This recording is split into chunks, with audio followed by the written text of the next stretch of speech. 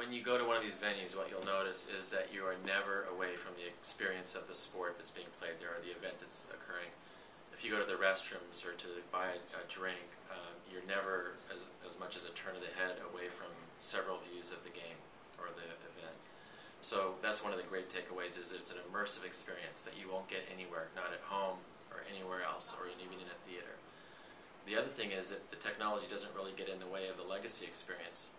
As we grew up, we had the live sport experience with our children, and you don't want to get in the way of that. So if we've done it properly, you won't really notice the screens, but you'll notice a feeling that you take away because you had an emotive experience that was different than a venue that wasn't activated by Cisco.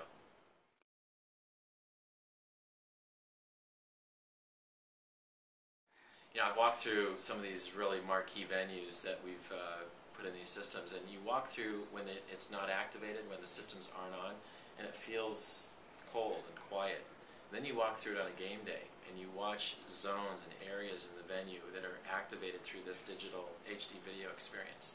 And the buzz that this creates, it's almost like it's a switch for the whole experience that we've turned on.